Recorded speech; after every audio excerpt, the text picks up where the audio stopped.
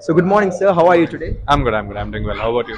I'm good, fine, thank you. So actually, what was your first impression about this NIMS Expo? See, it is something really fascinating because we see the young tots, like young tiny tots, doing their best to showcase great talents. It shows their hard work and their interest.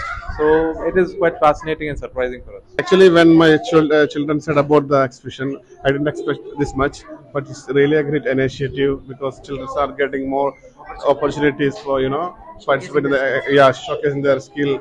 So it's really a nice job done by NIMS School. Good morning, ma'am. Good morning, sir. So, as you all know, this is our first NIMS in Tech Vista. So, what motivated you to attend this event today? First, I didn't know that I'm excited to see this. I didn't know that all this will happen. I'm very excited, and I would love to come again forward to see the exhibitions and all. Really loving it. Interesting. Really Good interesting. morning. How are you today? Very good. Good morning to you. What was your expectation about the NIMS Expo?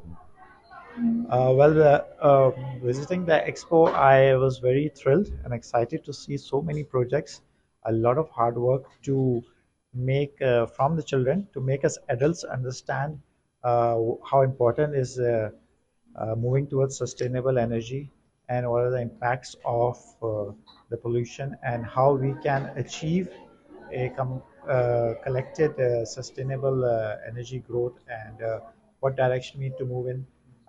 From grade KG till grade 12, I've gone through all the projects, and the efforts by the students are fabulous. Morning. Good morning. How are you today? I'm fine. How are you?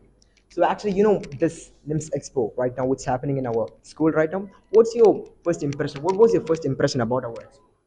Exactly, the impression is we are very happy that you're doing something which is going to help, the eco and the environment also, and the kids. You're also motivating the kids for the future, making them, to be better leaders, for the future and do something for the future.